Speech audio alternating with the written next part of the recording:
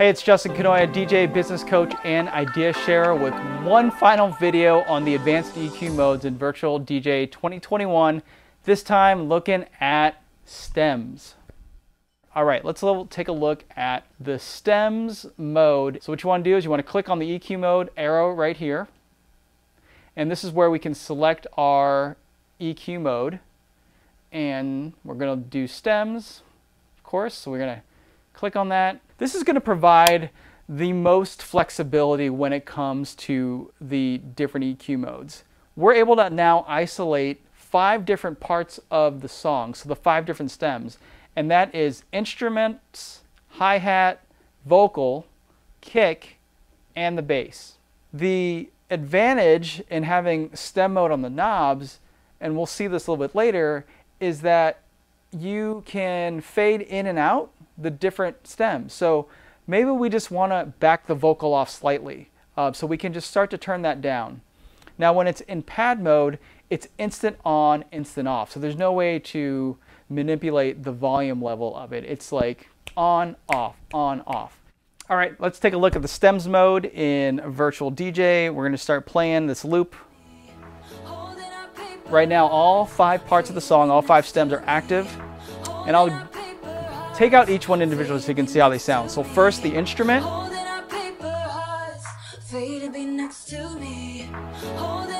Now the hi-hat.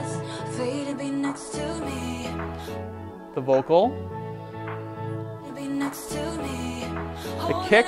Not much of a kick on this part. And finally the bass.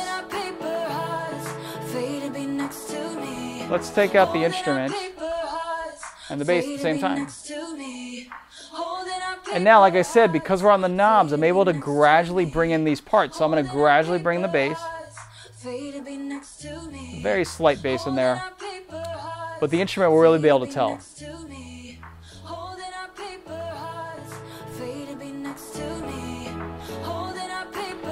The vocal is probably going to be the part that we'll notice the most. So let's just say for whatever reason we want to gradually bring the vocal out.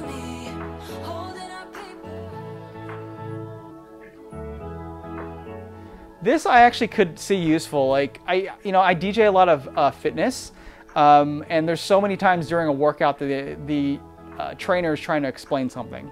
So typically what I have to do is lower the volume. That can be a little bit awkward.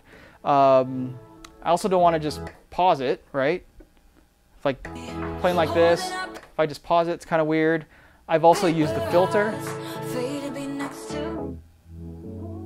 That sounds kind of odd as well. But now this is a great way to just still keep the energy in the room, but give them sort of a bed of music to talk over. I think this is a really cool way to do that. Now, you could still do that in the stems pad mode, but it would instantly cut off the vocal. To be able to bring it out really slightly is just kind of a cool way to do it. And of course, subsequently fade it back in when we're ready to resume the workout. All right, let's just go to another part of the song. So this is good because there's a little kick here. So let's, I'm going to take everything out except the kick and the vocal.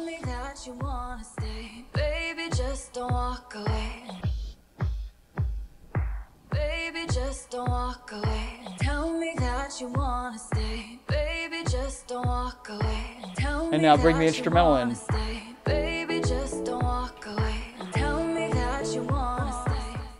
So that's really cool functionality with the knobs. Something that's a little bit different from the pads because we just have a little bit more flexibility.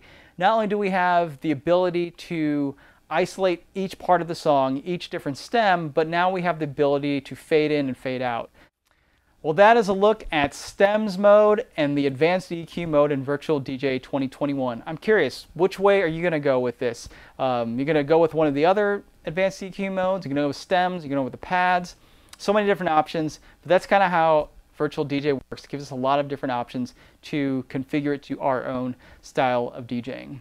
I have a whole bunch of other Virtual DJ videos, so again, it's down in the comments, the playlist, and we'll put it right here so you can click on it and you can watch it next. Thank you so much for watching. I'm DJ Justin Kanoya, and I will see you next time online.